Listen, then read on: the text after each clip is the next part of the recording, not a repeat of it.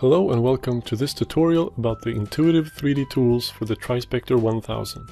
In our previous video, you learned how to acquire a high-quality 3D image. In this video, we will show you how to set up the tools that are needed to solve your application, based on this example of a chocolate box.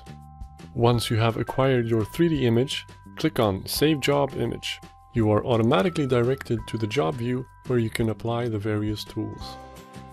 The job image is the reference image where the tools are applied and the tool configuration is done.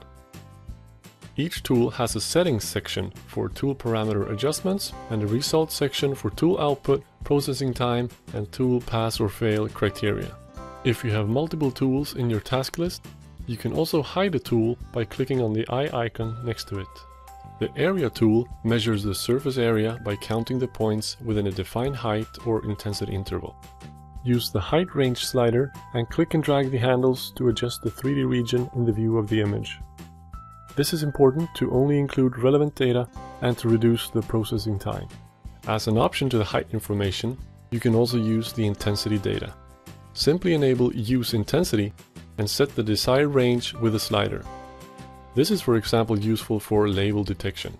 You can delete tools by right-clicking and selecting Delete Tool, or selecting the tool and pressing Delete. The Find Plane tool automatically adjusts to a flat surface in the field of view. First, the region needs to be adjusted. The Region Shape setting allows you to switch between rectangular and elliptic regions. Show Used Points helps you to see which data is used to fit the plane. The percentile selects which height data is included when computing the plane. If, for instance, thresholds are set to 60 and 100, only the points with the 40% highest height values are included. If the fitted plane needs to be adjusted vertically, you can do so by setting the offset value.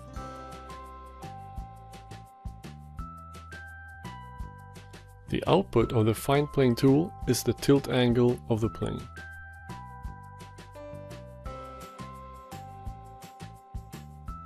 The Fixed Plane tool creates a reference plane that you set manually.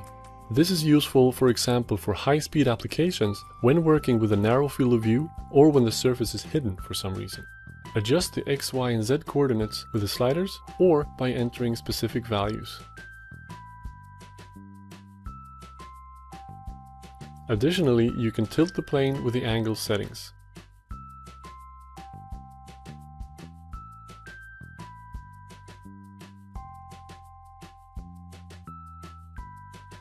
The blob locator locates point clusters with a defined size in a specified 3D region. To start off, adjust the position and the size of the region. The blob area thresholds defines the size range of the freeform objects you want to locate. Each blob that is found is marked in the 3D view with a red plus in its center point. In the table below the settings, you will see the center point coordinates, the blob areas, and additional outputs. To measure the volume of each blob, you can select a reference plane. The volume is measured from the blob surface down to the selected plane. It's also possible to measure the blob volume from the blob surface down to the bottom of the blob tool region.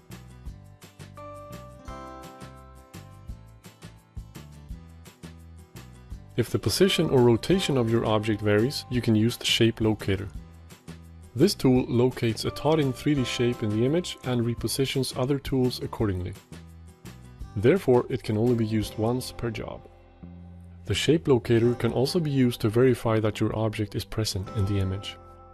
Adjust the height range settings and use masks to only include the relevant object edges.